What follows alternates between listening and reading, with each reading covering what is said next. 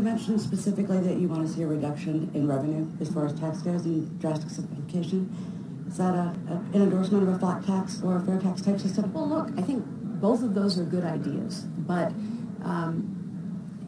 and each of those could be implemented in a way that doesn't particularly simplify the tax code. It may simplify rates, but it may also mean that we have lots of deductions. So before I endorse a particular idea, what I am clear about is that as a design principle for any idea, we need to have vast simplification. So my principle, honestly, would be lower every rate, close every loophole.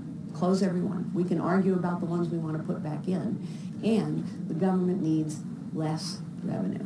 Not the same amount of revenue, not more revenue, less revenue.